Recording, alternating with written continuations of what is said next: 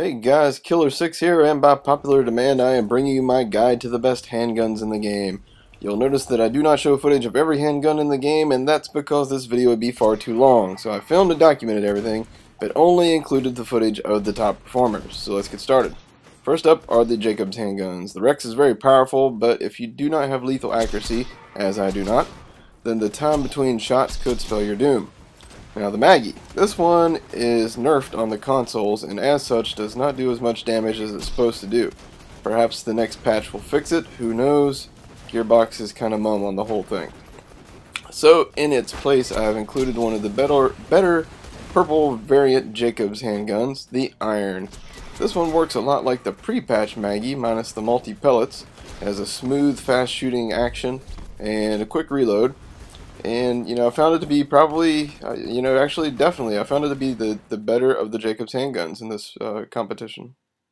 Now on to the Doll handguns. The Hornet was one of the better corrosive guns that I used in this test, and it performed better than I expected against enemies who were resistant to corrosion. But, having said that, this is for the best all-around handgun in the game, and corrosive guns probably aren't going to be your best option. Next up is the Gwen's Head. The problem I had with this gun is that if you do not get headshots, then the gun is kind of worthless. All the body shots are really low damage, and the accuracy on the gun takes some serious getting used to, or maybe I'm just a bad shot. And the Teapot. This one is comparable to the Hornet. It did well considering the resistance of the enemies here. It has a good fire rate and low recoil. But all in all, I'd say the most consistent performer was probably the Hornet. Teapot's maybe a close second. Now to the Bandit handgun. Yes, I said that singular. The Gub is the only Bandit I used for this because the tinderbox is far too weak to be considered. Add to that it's fire only, and it quickly becomes one of the least desirable options on this list. The gun, on the other hand, the Gub, performed okay. I would like the feel and the sound that it makes. Other than that, not so great. Now to Malawan.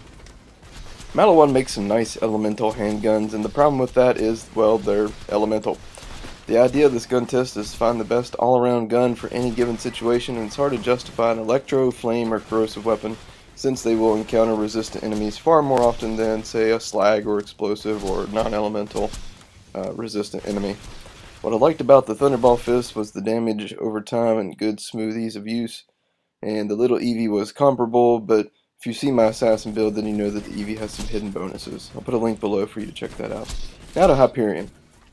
These guys manufacture the Fibber, and as such I want to find their factory and burn it to the ground. I really hate this gun. I really hate this gun. I've used the redundant version, the others, aiming at the floor to kill enemies is not for me. That said, it can be very powerful if you have the right version.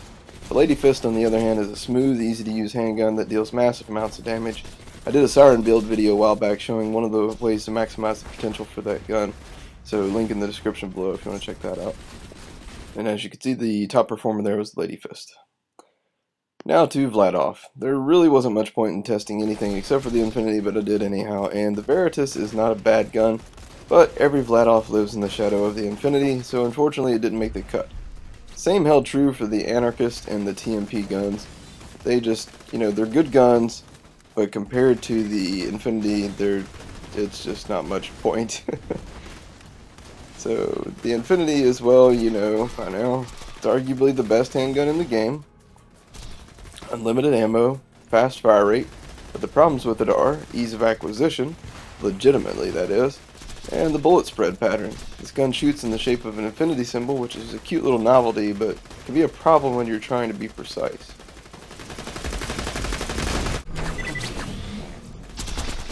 But as you can see, the Infinity is the best Vladoff, and we shall now move forward to Tediore. Tediore only had one legitimate candidate, and that was the Gunnerang, and it wasn't much of a candidate either. The Gunnerang is another novelty gun. When you reload, like with other Tediores, you throw it. But the trick to this one is that if you don't hit an enemy target, it will chase you down. Do yourself a favor and throw this one away. Literally. Now to Torg. As most of my viewers know, I am a big fan of Torg guns, the Unkempt Herald, the Ravager. These are two of my most frequently used guns, and for this test I used the hard prefix version of the Herald, and it still performed admirably. I also tested the hard Devastator and the hard Pocket Rocket, but they were nowhere near the Herald, so I didn't even include them in this footage. But As you can see here, there's this is just crazy damage.